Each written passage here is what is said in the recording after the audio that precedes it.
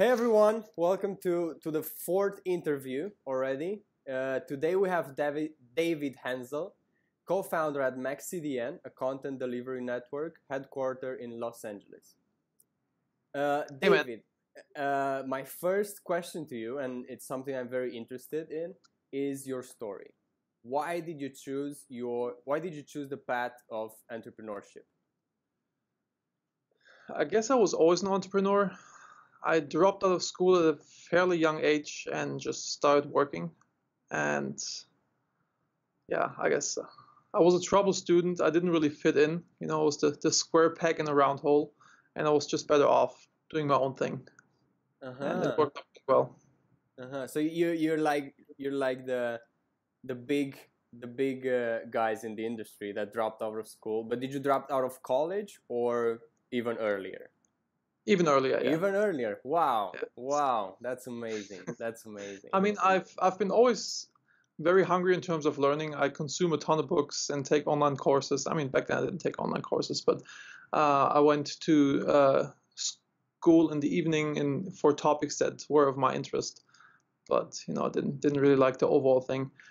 When I dropped out of school, I went to the Arbeitsamt in Germany. It's an institution where they list all possible jobs, and I read through all jobs that you can possibly do or that they have in their archive, and I didn't like any of them.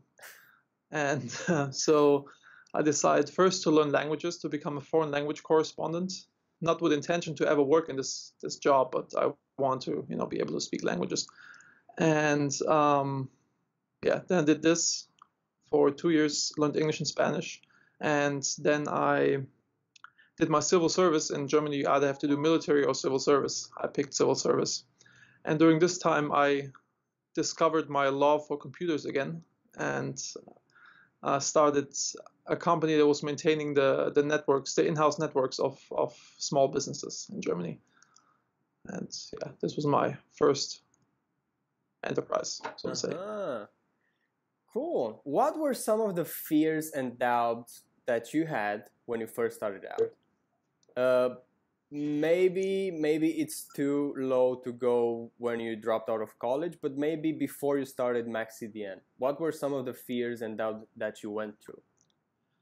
When I started out doing my own thing and being an entrepreneur, um, I was still living at home. I was fairly young, so there were not, that many fears versus, if I'd be now I have, I'm married and I have a child. Being and becoming an entrepreneur at this stage in my life would have been a lot harder, and there would have been a lot more fears involved. But I've been doing this since a very young age, and I had, I could have always fall back and say like, hey mom, I don't have any money, give me food. So there was like always a very good safety net. So there were no real fears in terms of doing this. I just did it, without thinking too much about it. Mm-hmm. But in terms of fears, there have been a lot of fears in my life. I call myself a recovering introvert, and I missed a lot of things. I missed a lot of good opportunities in my life because I was,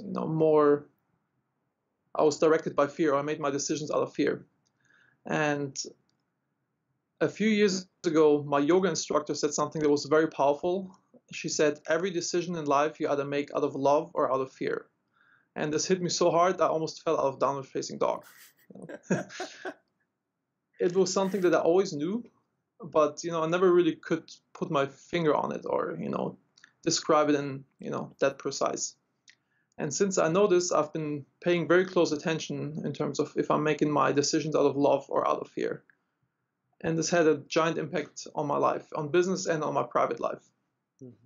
An example in business, I always hated selling.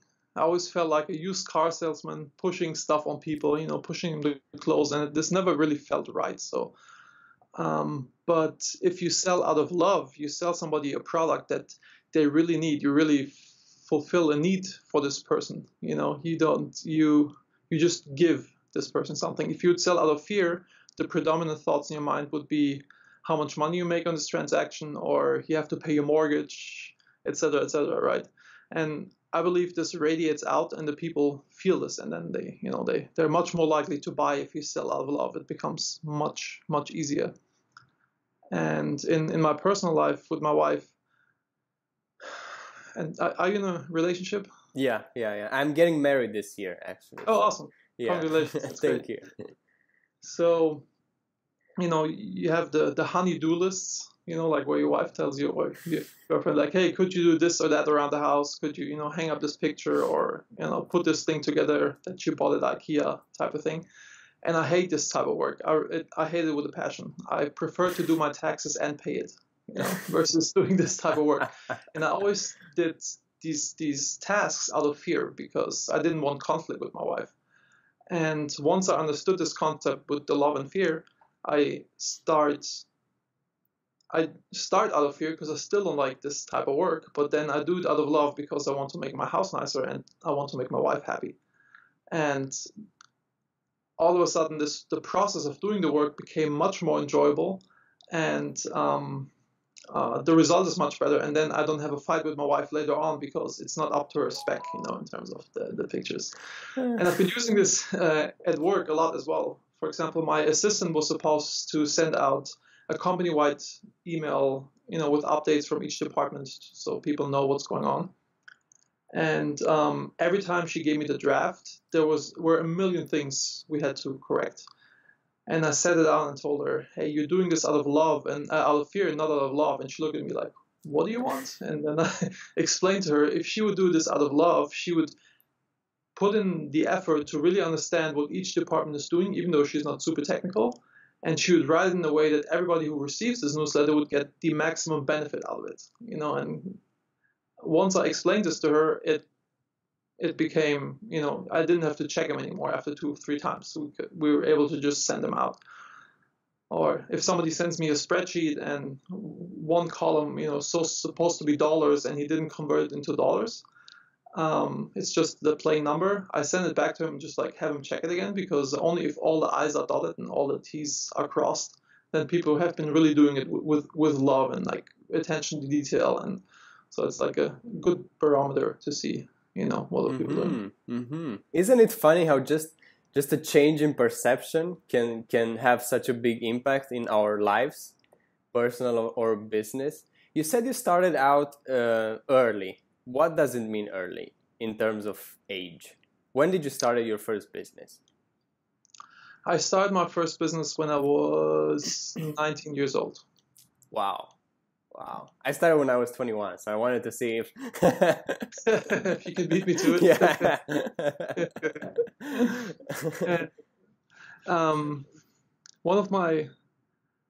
I always wanted to move to the US. I visited LA the first time when I was 18, and I knew this is the place where I want to move to. I just, not having a formal degree, I couldn't get an H-1B, so the visa situation was a little tricky. Mm-hmm. So, I went back and I started my business. And after a few years of doing this, I sold my e-commerce business, which, first I had my IT support business, and one of my customers was selling hookahs, nargile, water pipe, shisha. And he was pushing me hard to sell these products online because he had no idea on how this works. And I was very resistant because I was busy with my normal business. But he was very persistent, so I just did it to shut him up. It's like put up a website, and start selling it. And this really blew up like crazy. So I stopped my IT support and started focusing on e-commerce and grew a few more stores in different verticals. And then like 8 years ago or so, I sold them and finally had the money to get my investor visa and move here to the US. And in 2009, this is when we started Max CDN. Wow. So yeah. Cool. Let's talk about work-life balance. We talked a bit about this on Twitter at one point. And I know you are kind of big fan of this topic. I tried a lot of approaches, even to have this clear line between work and life. But I realized that mixing the two works best for me as being a creative person and an entrepreneur. What is working for you? Do you still believe we can we can draw this very clear line between the two, or in this new day and age they kind of complete each other? I think it's pretty blurred because, if you really love what you're doing, if you enjoy your work, then it's, woven throughout your entire life. You have like dinners with people that are somewhat work related, etc., etc. You have friends that are somewhat work related, and, you just talk about, especially when an entrepreneur, for whatever reason, you're surrounded by other entrepreneurs, and then this is just the topic that you talk about. The balance that you have to find, or that I have to find, is between, having a kid and my wife, to how to balance these things. And I do this by having strict times or strict events, for where I'm at home, for example. I always put my daughter to bed. I make sure I leave the office early so I can have dinner with my wife and my daughter, walk the dogs and stuff like this, and then put my daughter down. It's like, having these, it's also a nice way to break up the day. I do this, and then I sleep less than my wife, less hours, and she goes to bed at some point, and I still work a little bit. So it's kind of works out somehow. Okay. And another important thing in terms of work-life balance, I started to blend them more and more. In terms of, we had a roles and responsibility meeting in the office. And I came home, and I'm sitting on the couch. My daughter was fairly young. She was still in diapers, and she needed a diaper change. And my wife got really upset that I was not standing up changing her diaper. And I thought, how the heck should I know that it's my turn now? And I thought, like, oh, we never discussed roles and responsibilities in our house before, And the next morning we sat down and we, went through the roles and responsibilities in the household. And once we cleared this out and defined this and wrote it down, there was no more friction. Like 80% of the tension in our relationship was evaporated, so it was very powerful. And then I thought, like, if this works, maybe I'll bring more things over from work. Because I believe that, an organization, a business is, you do all these things you do in a business, like performance reviews, mission, vision, regular meetings, measuring certain KPIs, all these things you do to make a group of people successful, right? And to align them and make sure there's no friction. So all this stuff translates to your private life as well. And so I started to do I sat down with my wife on a regular cadence once a week, and we've been working on our personal mission and vision, or our family mission and vision, and on our 90-day plan and our annual plan, 5-year plan. And this has brought a lot of alignment. And I believe if more people will do this, you'll not, there's a lot of divorces going on where people just like grow apart. But if you do this, you get this alignment together, by really knowing what do we want out of life, and you'll find your North Star and you walk towards this together. True. Or we also did something that was very effective here at Maxi, and was our core values that we developed, the core values that we live by, basically what defines us as Max CDNers. And we have them hanging all over here in the office on the wall, and we really live by it. And it's a very powerful management tool that one of the core values is own it. We build trust through total accountability. And in case one of my team members is dropping the ball, it's very easy. I don't have to talk a lot. I just say, hey man, own it, one of our core values. And they go like, yeah man, fuck, I know. So, and I want to do the same. We're doing the same thing for our private life. My daughter is only 2.5, but once she understands more, we will have these on the wall in our house, and it will be a management tool for me. If she does something that doesn't align with our core values, then I can say, hey honey, look, this is not what we do. These are the things that we do. And yeah, I think it's going to be very powerful. Super cool. I love this idea. I love this, and I realized that while you were working, that the moment we kind of eliminated a lot of tension in our relationship was the moment we decided which tasks I do and which are the ones that she does. So yeah, that's really powerful. And I believe it's so powerful that I think more people need to know about this, and I started writing a book on the side about this topic. because I talked to a lot of people about this concept because I believe it's it's so powerful, and I heard very cool stories in terms of how this transformed people's relationships once they started to sit down together and have budget meetings once a month. Where both partners are aligned and know like what's really going on in their finance world. A friend of mine just got engaged to his long-term girlfriend, and she wanted to have this crazy wedding, wanted to spend a lot of money on it, and he was venting towards me like, hey man, she's crazy, she wants to spend so much money, we want to buy a house soon, and then this is gonna push us out so far, and like, so flipping out. And I asked him like, hey man, do you sit down and do your budgets together? Does she know how much money you have on the side, how much money you make, what big expenses are coming up? And I gave him the analogy of like, he works with me, our if our VP of engineering would never say, hey, I want to buy routers for $30 million, because he knows it's not in the budget. He would not even bring this up. And then he sat down with his fiance, and they went through their finances, and then they made a budget, and then they were even under the budget that he proposed.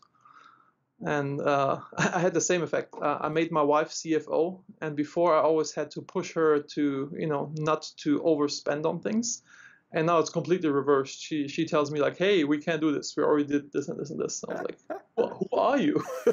So it's very powerful. So that's why I decided to write a book about this. And I'm very busy with CDN, so I don't know when this will be finished. But yeah. Is the book just about personal relationships or also about business relationships? No, it's a guide to how you do certain things in business, like how do you do, a vision statement, how you do your mission statement, how do you develop your core values, etc., etc. First, it's going to start out with a few stories that bring the point across how valuable it is to have a mission and vision in your business and also in your private life, etc., etc., with budgets, with KPIs. And then the back part of the book will be more of a workbook, how you develop these things, and guides on how to develop these things. Cool. Are you a perfectionist? Would you call yourself a perfectionist? I like to launch stuff, and I'm a firm believer if you wait too long, if you're not embarrassed about the product that you're shipping, you've waited too long. So I like to get stuff out there and then get to perfection over time, kind of get out and do it in iterations, because otherwise things will just not launch. How do you deal with the embarrassment of launching a product that you actually know is not at the perfect form that you've imagined it? I think you don't really have a choice. Time. Yeah, you can only do this if you're in a very comfortable position where you're the market leader and you're swimming in cash and you want to launch a new product, and you can take your time, sweet time, to actually develop something and make it super nice and clean. But if you have to compete in the market, and you have to get it to market so people can use it. And often you design something to the T and you don't give it to customers to actually really work with. You get so much valuable feedback. I'm missing the word in English. It's never really fully formed. It's like, it's constantly evolving. I think like businesses and products have to constantly evolve to really fit the needs or the change of trends. Yeah, but I see clients, and especially coaches, consultants, designers, that they get so stuck in the idea of launching a website that they wait until they have this perfect website with about page, services page, 7 articles already published, 3 freebies, a great funnel, and all that stuff, and even paid courses. But they don't realize that they need to launch and then add those pages, articles, freebies, courses at a later time. And but they get so stuck in this.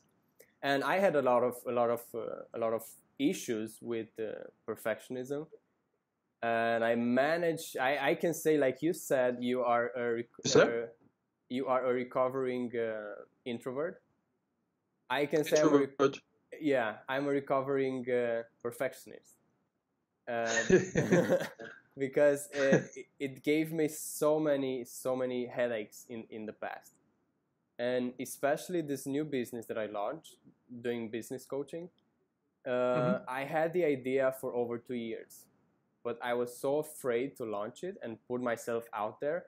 And Hmm. even doing this interviews, it's a big stretch for me because I wanted to do these interviews for a few months now, but I got so stuck in the idea of, will it Making have it any, super perfect. exactly, or Yeah. will people reply? Will I get to interview anyone? And all those negative voices. Hmm. But once I realized that they are just that, just negative voices, it became much easier to kind of work towards my dreams. Hmm. I heard this. I don't know where I heard this. It's called killing ants, and ants stands for automatic negative thoughts. And as an entrepreneur, you always have to, make sure you kill these ants. One thing, I went through a very tough time, and I blogged about this on my blog as well. I went through a very tough time around 2 years ago, where within a span of 2 months, a lot of stuff went down. My daughter was born, which was awesome, but also very stressful. Having a kid really changes up your life. My mother passed away 2 weeks later, and my grandma passed away 3 weeks later, and my wife had two surgeries related to giving birth, like something did not go right, and business was going crazy on top of it. So it was like the ultimate storm. And a coworker asked me, "Hey man, how can you still perform? Like, what's your secret?" And I thought, like, that's a good question. I have no idea. And then I thought about this more and more, and I realized that it's mainly two things that help me to go through through crazy times without breaking. One is acceptance.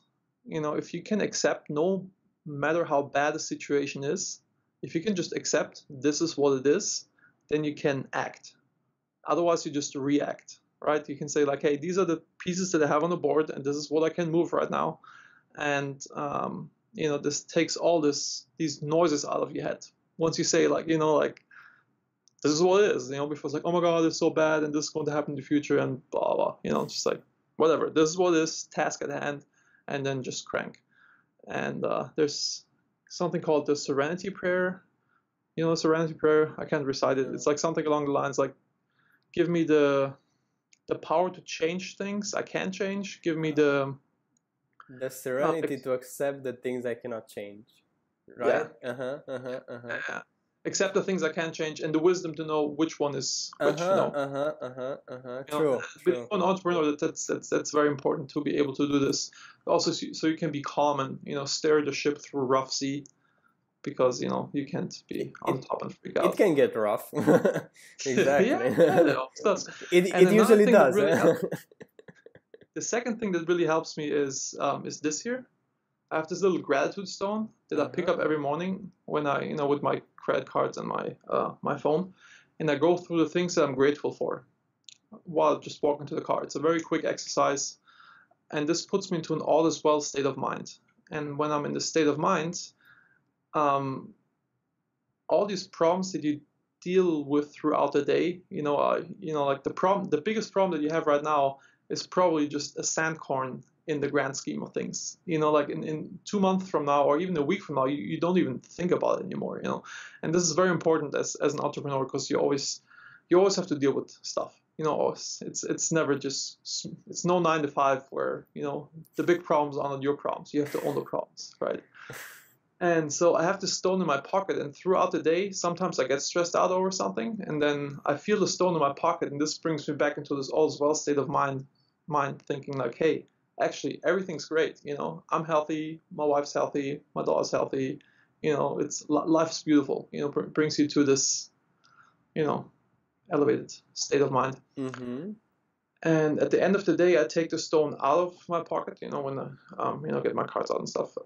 And I go through the things that went great this day, because often you have something an annoying conversation with a customer at 5 p.m. or something like this, and then you think, oh my God, the whole day sucked. but it did not suck. There you got a lot of stuff done in the morning, and it's like, yeah, it's. And I've been doing this for a very long time, and I believe I've built up my gratitude muscle quite a bit, and this is why I was able to sustain this storm back then. Yeah. And that leads me to my next question. How do you deal with stressful days? You have the gratitude stone. Do you do anything else besides that? I have a morning routine. I get up at 5:30 and then I go to yoga at 6. And I do hot yoga for 1 hour, and I do this 5 times a week. And this is also something that makes me very centered and calm and helps me to sustain stress. Before, when it was stressful times and when I was traveling on top of it, I got sick a lot. If somebody with a cold just came close to me, it was like I was toast. And since I've been doing this yoga routine, this really made me very strong in terms of my immune system and also in terms of how much pressure I can take on. It's like really cleans your head. So you do yoga for 1 hour. Do you do with someone or? No, I go to Core Power Yoga. It's a chain here in the US. They have like 150 stores around the US, so it's very nice when you travel. You often find one there as well. Cool. I never tried hot yoga. I do some yoga every night for about 15-20 minutes, but it's just the classics, the downward dog and sun salutations and all that stuff. But it really helps me get centered. That's really cool. And I fell out of my meditation habit. I used to meditate every morning, but sometimes I fall out of my routines, and then I get back in. It's always a dance. True, but and someone told me, one of the people that I interviewed, and she said this very wise thing. She said that discipline is not just about sticking to something for years, like meditation. Sometimes you just need to, you kind of feel the need to do something else. And then you do that for a few months or even years, and then it's okay to get back to meditation because you probably need it more and more. Because I used to get so mad at myself for not sticking with certain habits. But then I realized that it's much better to trust myself and trust what my body and my spirit is telling me that it's good for myself at this moment in time. So that was another very powerful switch in perception for me. One thing that I have restart routines. Once I fall out of my habits and routines, I do these restart routines, and they might sound silly, but it really works for me. So, for example, one indicator that I'm out of sync is I usually do inbox zero. So I basically take care of all emails. I either delegate them away or archive them. So at the end of the day, my inbox is clean. There's nothing in there. And when I get overwhelmed and stressed, then it's a clear indicator. It's like the best measurement point for me is like, oh, my inbox is not clean. For 2-3 days, and I know I'm out of my rhythm. And then I have a restart routine that, or also when I'm stopped going to yoga for whatever reason, when I travel, and then I have to get back into it. And my restart routine is like I have to take care of myself. For example, I don't know, get a haircut, get a massage or something like this, and then say, okay, now we get back into the good habits. Same with eating healthy, not eating a lot of carbs or whatever it is that I put on my agenda to do. Once I fall out of it, I go, okay, restart routine, and then get back into it. True. I'm going through a diet right now. No dairy because it's affecting my skin, and no sugar right now. And I have a jar of Nutella right here, like 2 feet away. But I promise myself that I will only eat on my birthday, which is next week, next Saturday. But it's so tough. If you want to do something, it's not that tough, right? Well, I do want it. I went for almost 6 months without gluten, dairy, or sugar. And it was tough, but I saw great results. So yeah. I've been vegetarian for 20 years now and vegan for a year and a half or so. Wow. Wow. I know you're a big reader. Mm-hmm. You read a lot of books, and you also review some of them on your blog. Mm-hmm. Can you recommend a book that played like the biggest or one of the biggest roles in your life? It's funny that you ask. Every time when I interview somebody that I want to hire, I ask them, one of the questions that I ask is, what are the 3 books that had the biggest influence in your life? And what is the book that you're currently reading? Mm-hmm. And if somebody's, doesn't have really good answers for this, it's a clear indicator that he's not in a growth mindset, at least to me, I'm